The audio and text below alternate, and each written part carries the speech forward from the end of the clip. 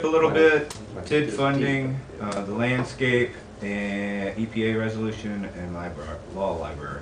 Well-beaten subjects here. All right, if you talk too fast, I'll let you tell us. We're on. Okay, I will call this meeting of the Sunny County Commission to order for Tuesday, February 6, 2018. Please join me in the pledge. I pledge allegiance to the flag of the United States of America and to the republic for which it stands, one nation under God, indivisible, with liberty and justice for all. Commissioner Thomas. Heavenly Father, we appreciate all that you do for us, especially keeping all the township, county, and state workers safe who are working to keep us safe. That's our special request for today. In your name we pray. Amen. Amen. Okay, how about a roll call? Commissioner Kirschner? Here. Commissioner Thomas? Here. Commissioner Stacy? Here. Okay, I'll accept a motion to approve the digital audio video recording of our previous meeting held on January 30th, 2018. So moved. Second. Okay, roll call, please. Commissioner Stacy?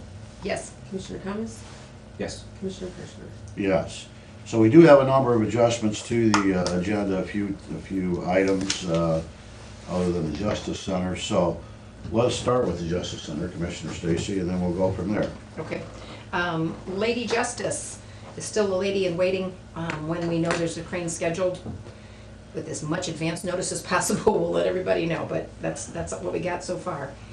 Lighting, again, I think I went over these dates last week, but just to emphasize the next exciting things coming up besides just the finishing of the building.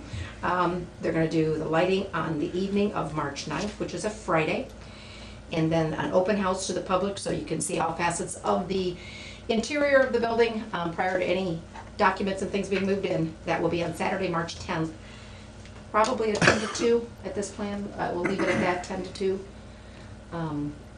We might adjust that time frame if something else comes up we learn about, but that's kind of what was said at the meeting last week or at the end of the month, whenever that was. But that's really about it. Hearing nothing but good comments on the cupola and all of that good stuff. And ribbon cutting, we'll be shooting for a date to announce soon in May, and we'll do the time capsule with the ribbon cutting, with the formal ribbon cutting at that time. Okay. Thank you. Children and Family First, I just kind of wanted to bring everybody up to date on that. It's a regular monthly meeting. One thing that there were a number of discussions, but one thing I think the Commission needs to know is that we have had since June of 15 a 62% increase in foster care children. We now in the county have 54 children in foster care. So they are going to try to set up a meeting with state rep and state senator to kind of go over the current situation with them whenever possible. So that's kind of an update on Sunny County Family and Children First Council. Commissioner Medicaid, what? Yes, wanted to let you know, I think I sent out you an email yesterday, that due to the revised House Bill 69, we received an additional payment in for the Medicaid tax. Let me see what that dollar, it was $176,000.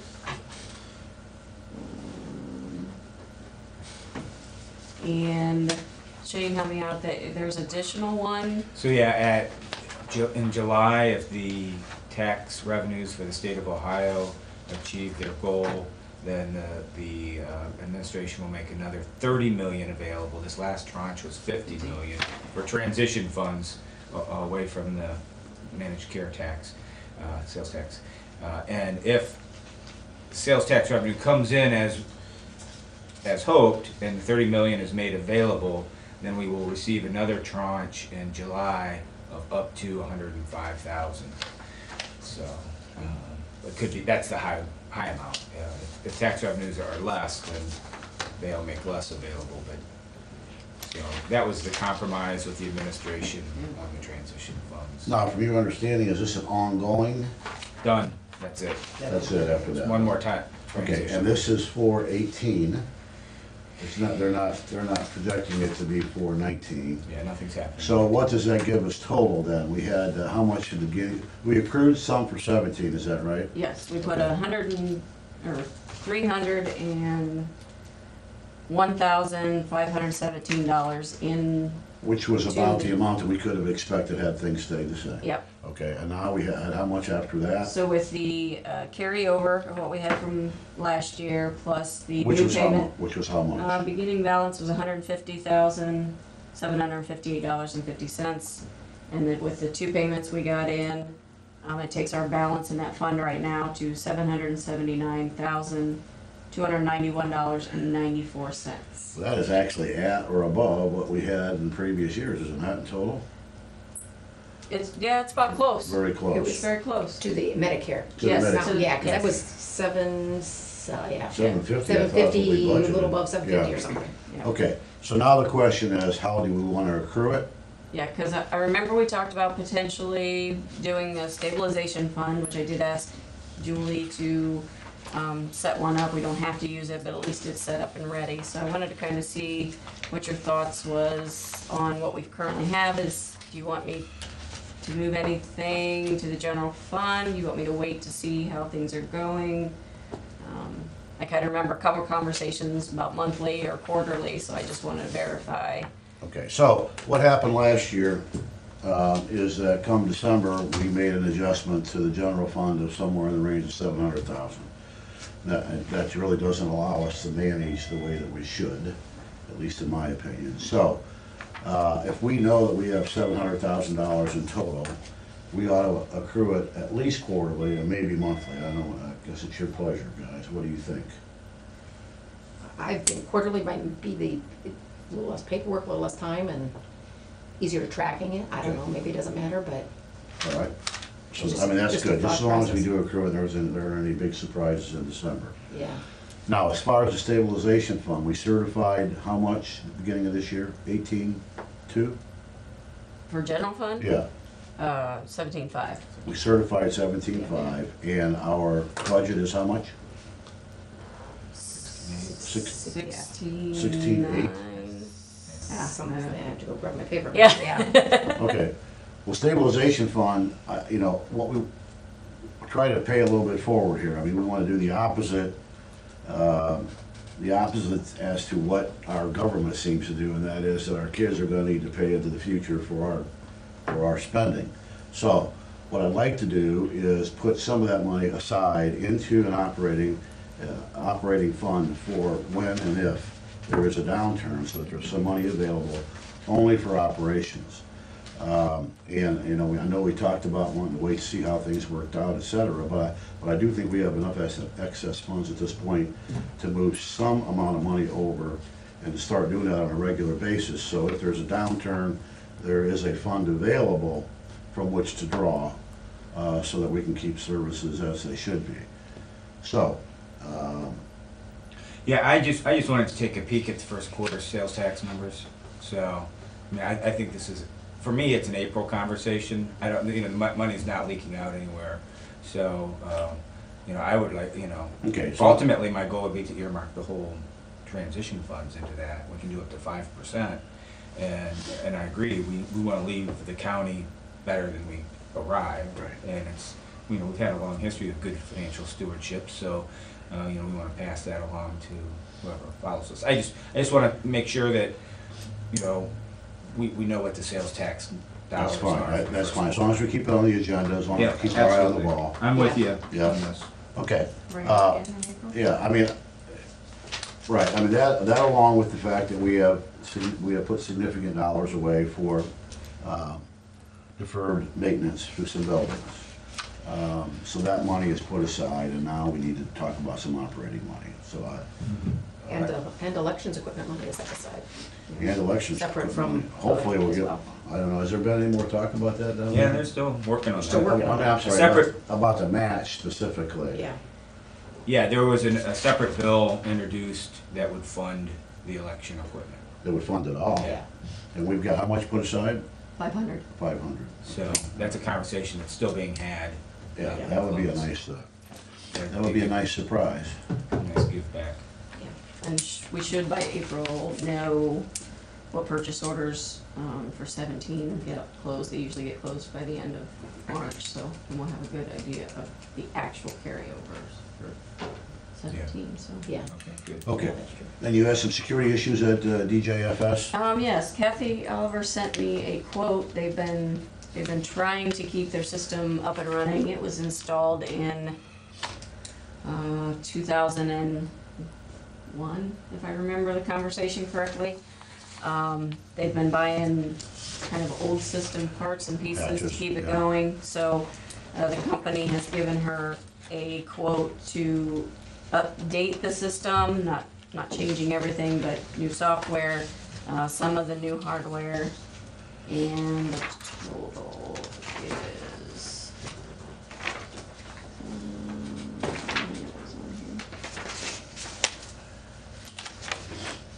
Well, there it is.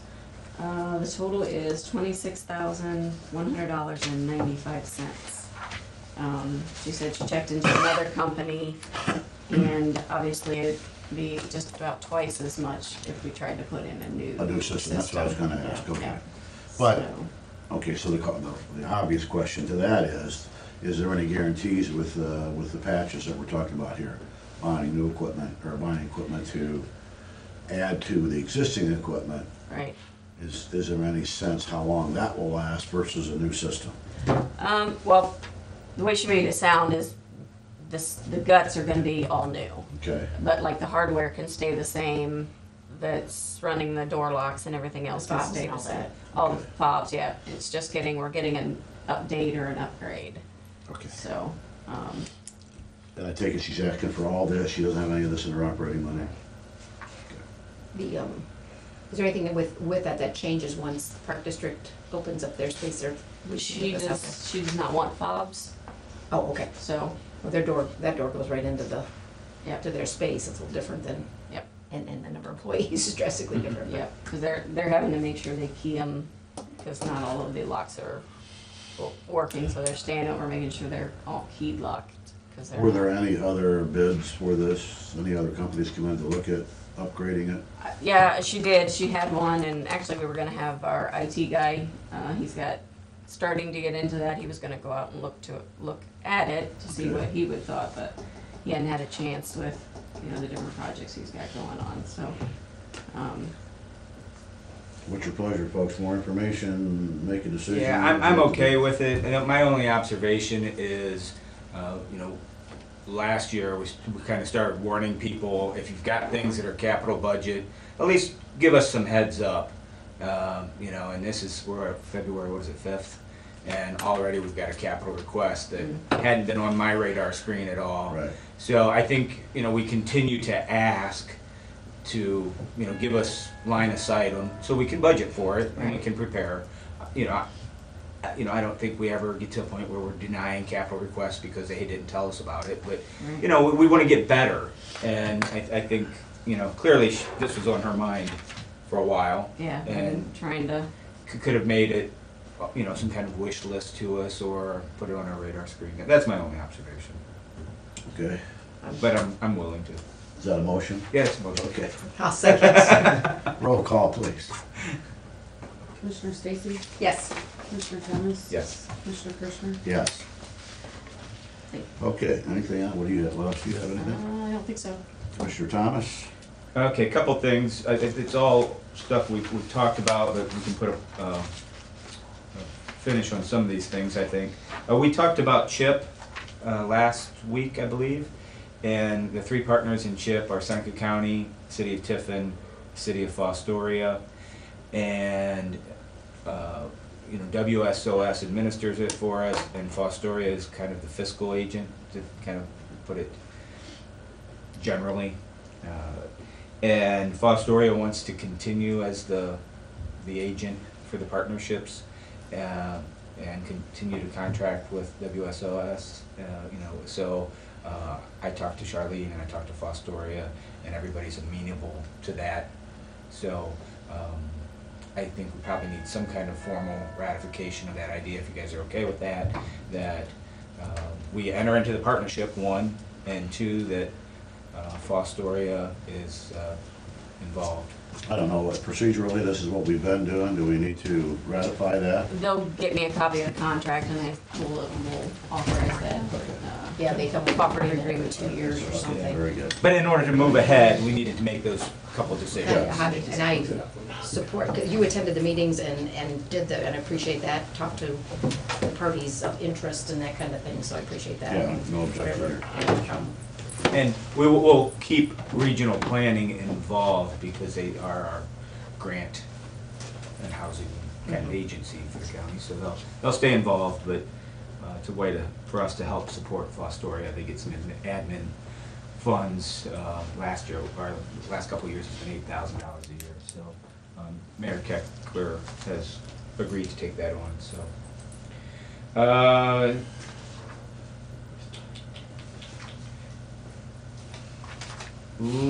Landscape, we had that in here last week. Any thoughts on that? I guess my recommendation is that we do the first 35,000 to fix the sidewalks and cover the front, deferring what's on Court Street until we get a design from the downtown committee and make sure that what we're doing on Court Street matches what the downtown design committee is recommending. But I would like to give John a green light on getting the sidewalks across the front of the lawn and repairing the damaged sidewalks around Gibby and out front. I call it the Blocko where the flagpole is. Okay, we need some action on that? We're trying to get, and I think I've got a date by the emails I saw from one sent yesterday for the sign committee to meet.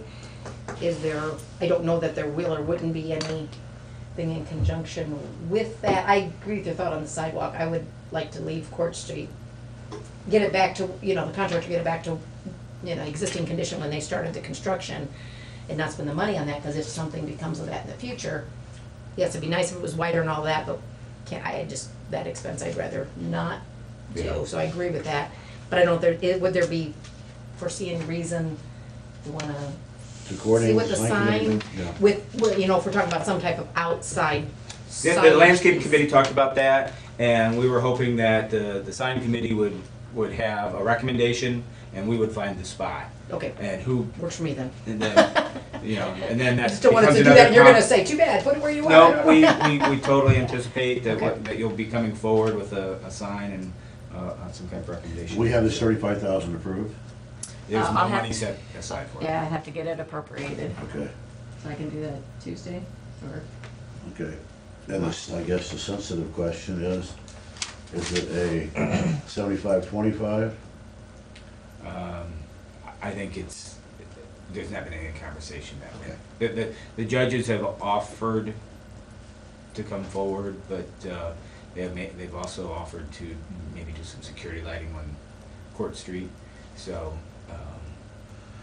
Well, I think we should at least ask the question, because we're at the point now where the building is the building has been agreed to, and we put a maximum on that, as you know, but then there was also a conversation that any common areas would be a 75-25 split, or thereabouts. It won't be 75-25, because with the entire square footage, with the annex, et cetera, it'll be Yeah. something more like probably 80-20. 80-20 or something, yeah. But at least we ought to ask the question. And I think, because, we don't know what we're gonna get into with signs too. So I think that's a conversation we need to have with the city at some point here, Yeah. It won't be as they back. read it in the paper tomorrow.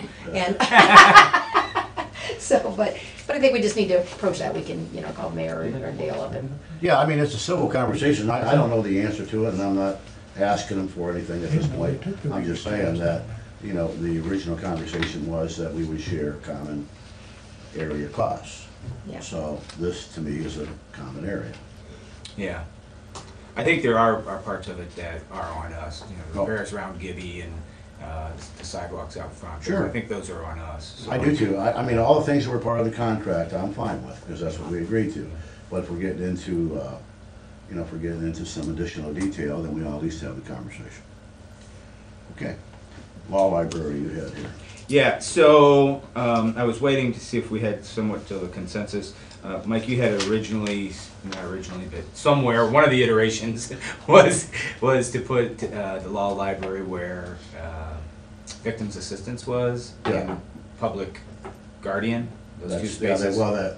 that was one that they felt more comfortable with. And so the vibe is that that's going to be good. Okay. So we need to start moving on that. And Victim assistance is in there till when though? they're gone. Victims is They gone, are it's gone. public guardian that won't be out until. Okay, I knew somebody was Yeah. occupying that office. The downstairs office is Right, on. and that's the one she wanted, and how long are they gonna be there? Till the annex is done. She's gonna be moving in with juvenile probate. Okay. But I've had a conversation with Jenny, and you know she's willing to move up to victims assistance in the interim, so she has a place to go because she's gonna have to leave the annex. But she's gonna need internet and a few things that I think we can figure out because that was a functioning office not that long ago. But I think we're going to need to authorize Stacy to do some carpet and paint because the carpet came out when victims assistance came out. We have the law library board on board with this, if you will. Okay. I thought it was. But- You know who the What I don't you wanna know do. who's on the board? Yeah. What I don't wanna do is spend the money if No, they're gonna they're- say question. Yeah, would they be a no. understand that. That's the opportunity, the best opportunity they have. Okay. So they had some. They want both spaces. They want the public space to be on the first floor, and some of the older books and some of the meeting rooms upstairs. And they've met with Derek Devine, Right. and he's willing to use the grand jury room for the law library, so Storage, more yeah. books can go in there, and they can use that meeting space. So everybody is cooperative and on the same.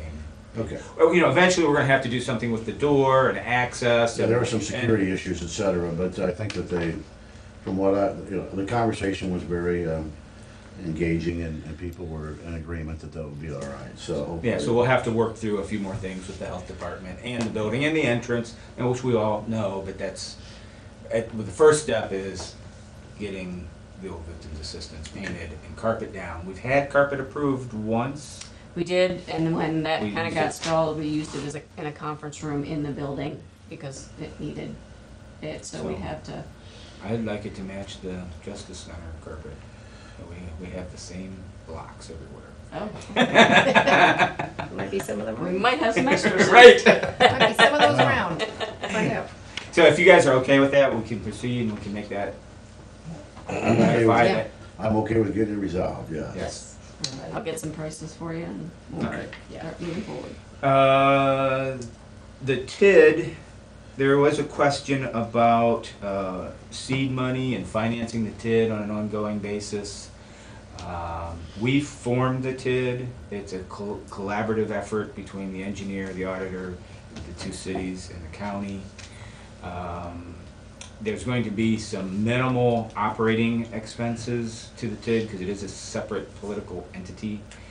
Some audits and some legal fees that could happen periodically.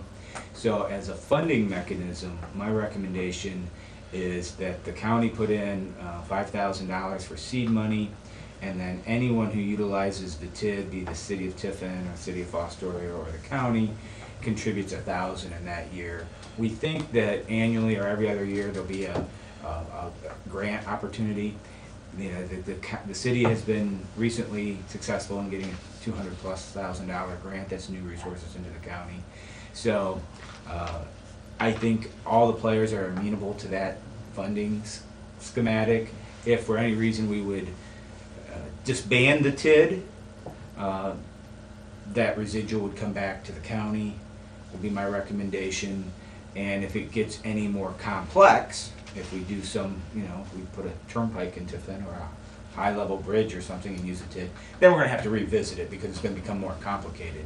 But as long as it remains a simple entity as it is, we just need some money in there to cover operating. This is still a maximum of $250,000 a year, right? That's what I understand. Okay, and that's where it's been, and we have an opportunity to reapply every year for that. That's what I understand. Okay. All right, well, yeah, I mean, I'm okay with $5,000 for administrative fees. The only The only concern that I have is if it's specific to the city of Tiffin, the improvement that is, then I would think they would want to, or if it's specific to the city of Fostoria. Yeah, Or if it's specific to a certain area, they ought to jump in a little bit. yeah, what I'm recommending is that they would pay a success fee. If they get the grant, they'll put $1,000 in the kitty. Okay. So the seed money of 5.5, we put in to get things rolling, but let's say the project's ours, would we also then add 1,000 like the others? I or- think so. If Mark, it would be Mark, right? If Mark did a project, he would put in 1,000. If Keckler did a project, he'd put in 1,000.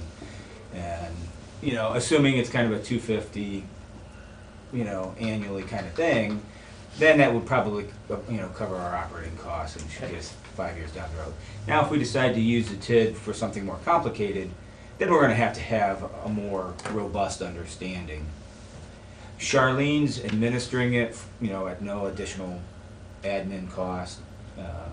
And SIDEC has been doing some of the grant writing at no admin cost. The city was the beneficiary of the first grant. So this is really just for audit and council. Right, if we would need outside counsel, which is not at all clear, and Julie's not sure if it's gonna be an every other year audit, that's kinda what she thinks. And so it could be operating costs of under $1,000 a Okay. year, so.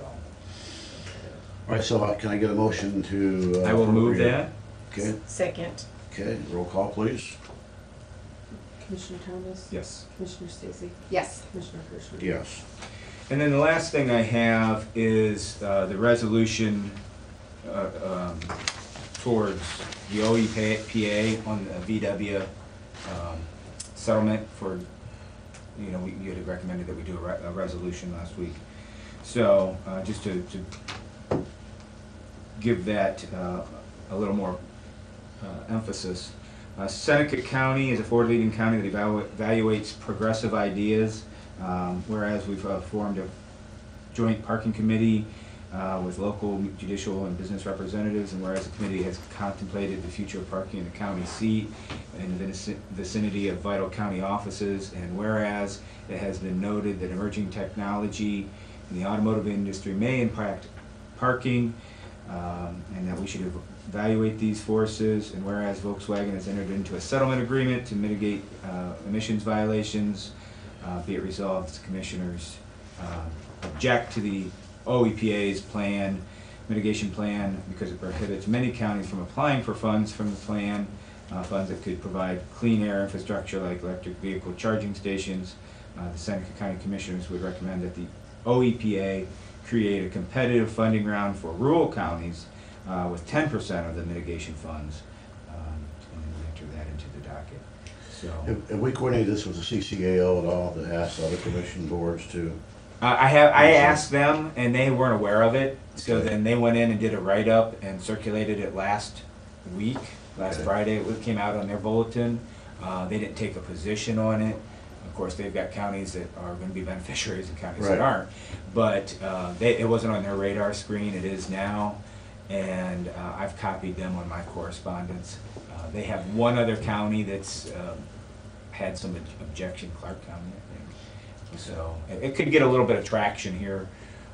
You know, the problem is it's just kind of the endemic thing of denying resources to the rural counties, and we need to object at every possible opportunity. Could we get a resolution together for ODOT as well? What's that? We just have one standing one. Is that the title that you want it to have? Okay, so that, you will wordsmith that, but the gist is that we're asking them to consider us as part of the settlement funds for rural counties to get part of that Volkswagen settlement. Right, they were getting $75 million, and, you know, I never like to identify a problem and not identify a solution. So Sure. I'm recommending that they just take 10% of the funds and put it into a competitive funding round that is available to the rest of the state. All right? perfect. And, you know, I don't mind losing in a competitive funding round, but I don't want to be denied access to One them. seat at the table at least, yeah, okay, is that a second? Yes, Roll call, please. Commissioner Stacy? yes. Commissioner Thomas? Yes. Commissioner Kirschner? Yes. Okay, anything else? No, thank you very much. All right. In respect for Kathy's time, I think we'll go to the back before we do new business. Is there anything else that that's gonna take decisions and resolutions in the new business area? Much discussion or anything, I don't know. I don't think so. Okay, We got, executive is pending litigation and, property. Can we go in for both, or do we have to come in and go out? No, as long as we stayed in As both. long as we state them. Okay. okay, so I will accept a motion to go into executive session for pending litigation and property, potential property purchase. So moved. Second, Roll call for me, please. Commissioner Stacy? yes. Commissioner Thomas? Yes. Commissioner Kirchner?